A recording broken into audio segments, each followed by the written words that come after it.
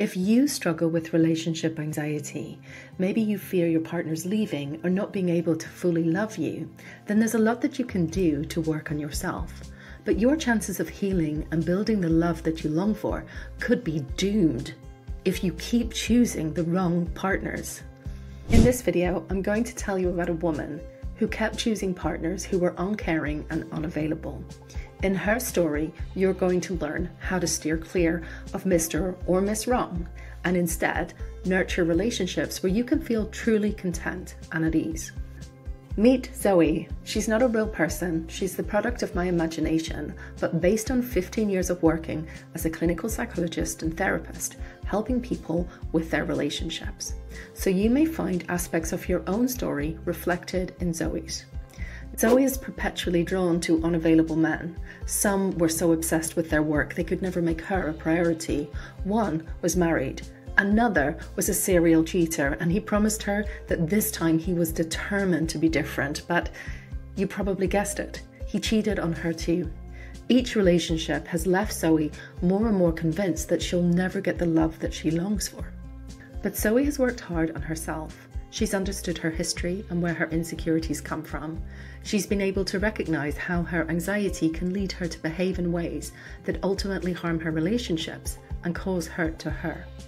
She's been able to build her self-esteem, and she's paid attention to building a group of friends so she doesn't feel so alone and dependent on one person.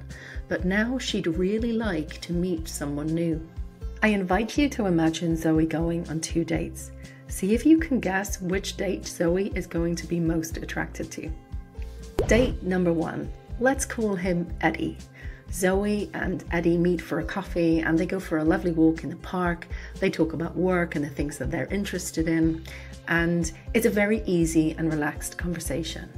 At the end of the date, Eddie says, "Zoe, I've really enjoyed the time we've spent together and I'd love to meet up again soon. I'm traveling next week for work, but let's put a date in the diary to have lunch." Date number 2. Let's call him Dave.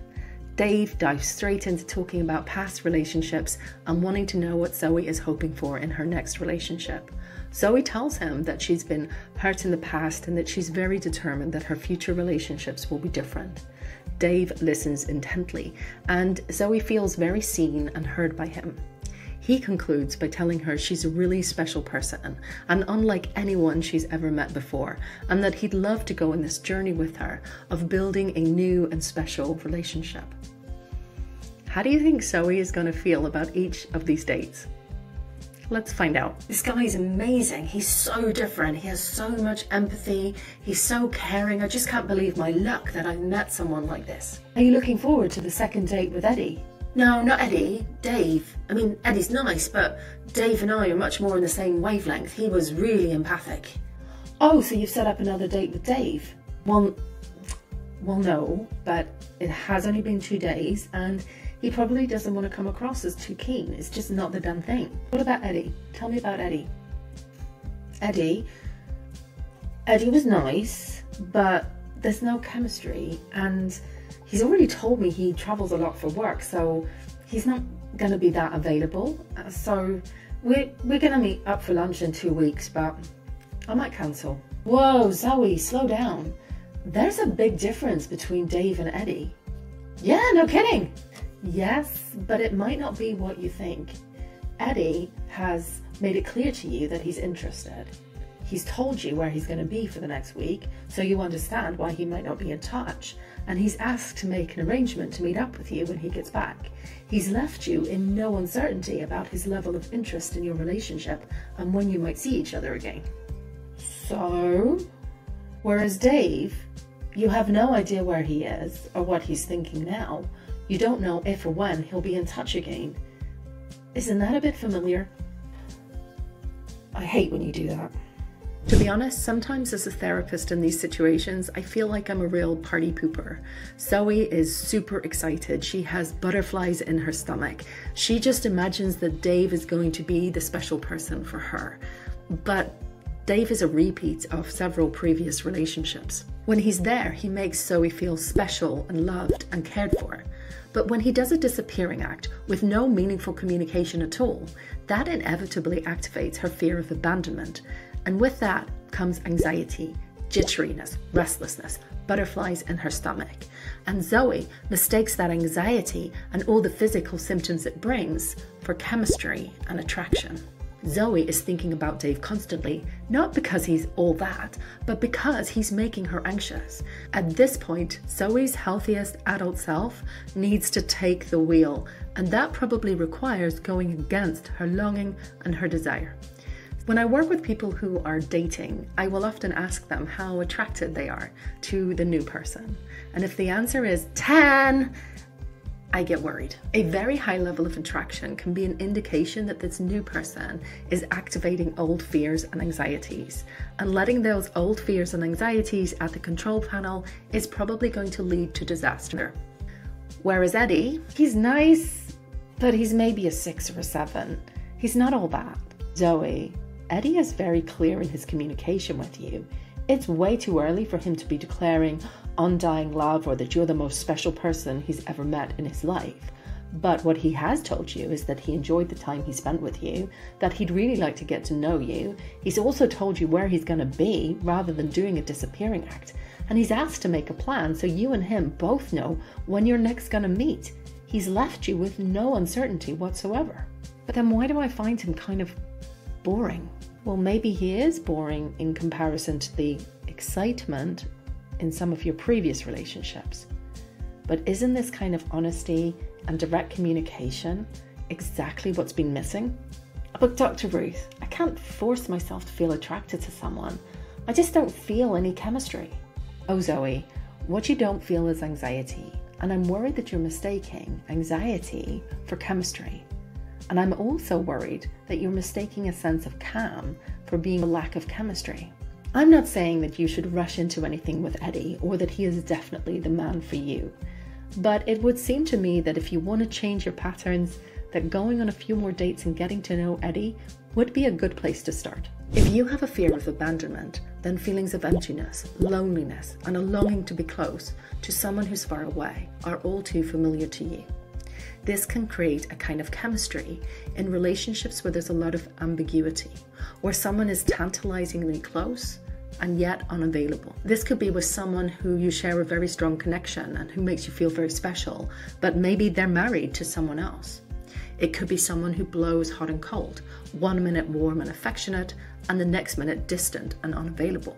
These relationships can give you a taste of connection, only to cruelly rip it away and leave you with intense anxiety and longing to reconnect. These people can seem very attractive, you long for them, but they're not a good catch. Their inconsistency activates your abandonment fears, leaving you anxious and longing for that person. You can mistake that anxiety for attraction and desire. You're seeing this person through the eyes of an abandoned child, and you may be responding to them like a desperate child who's terrified and longing to feel safe with their caregiver, rather than as a healthy adult who's making good decisions about the kinds of relationships that you want to be in. In schema therapy, we call this schema chemistry. And it's certainly chemistry, but it's not the good kind. Now, the flip side can also be true. Someone who's reliable and caring may not seem to generate the same kind of chemistry. They don't mess you about. They don't make premature declarations of undying love. They don't do disappearing acts. They're clear in their intentions and they tell you how they feel. In short, they don't leave you with uncertainty and ambiguity. They don't make you anxious. In comparison to the intense anxiety and yearning you feel for Mr. or Miss Unavailable, this partner could actually offer you the sense of calm and security that would allow you to relax and enjoy a relationship and not have your abandonment fears taking over the show. My suggestion is to be very wary of strong chemistry and to ask yourself, where is this attraction coming from? Is this person activating old wounds, old fears of being alone in the world, of not getting the love that you need, or of being abandoned? Is this person promising you the world, a special relationship to solve all of your emotional pain? If they seem like a knight in shining armor, beware, they may well be a nightmare. So go very slowly if you feel strong chemistry. Call in your friends, get outside perspectives, remind yourself that you have many ways to meet your need for emotional closeness, not just this person. Take very good care of your abandoned child and make sure your healthy adult is at the steering wheel. And what if you meet someone who is somewhat attractive? Someone with whom you have some shared values? What if you meet someone who is kind, respectful, and clear in their communication with you? This person doesn't activate your abandonment fears. They don't make you feel anxious. And it's really important that you don't mistake that sense of calm for a lack of chemistry. A partner who is reliable, kind, and emotionally available may not sweep you off your feet, especially in the beginning, but they may be able to offer you the security and genuine affection in the long term that you've really longed for. You are going to be so proud of me. How come? Dave called. Well, after 2 weeks, he tells me that he hasn't been able to stop thinking about me the entire time since we met. And first I was excited, like, I'm really special. He's been thinking about me the whole time. He must really like me. But then I realized, it's been 2 weeks, Dave. You could have called before now, and if you were really interested, you would have. The chances are he's been exploring other options, and he doesn't even have the guts to tell me. I don't want to be someone's option, so I told him, I'm not interested anymore. How did that feel?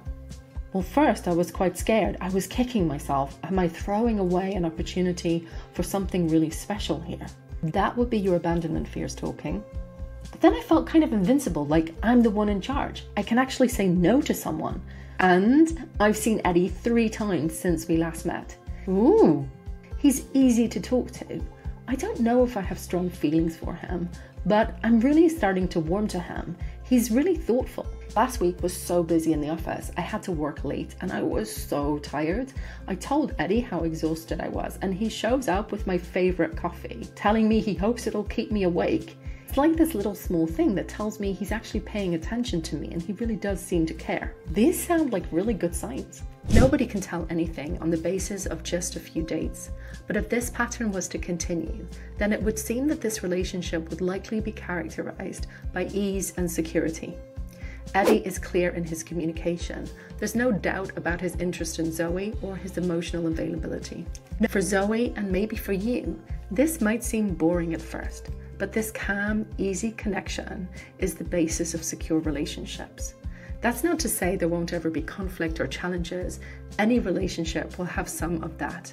But what is absent is the drama of not knowing whether your partner is there or not, whether they care or not, whether they want to stay or not.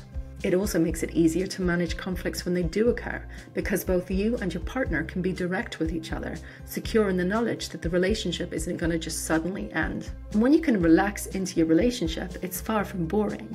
You and your partner get to make your own adventures. Maybe you want to travel together, build a home, start a family. Maybe you want to pursue some challenging career goals, and having a partner who cheers you on is just the encouragement you need. In a secure relationship, you may find you have the courage to do things that you never imagined possible, and I know that's the kind of excitement that I would like in my life. So if you find such a person, you're Mr. or Miss 7 out of 10. Do give love a chance to grow, and be mindful that your abandonment fears don't sabotage your relationship by checking out this video right here.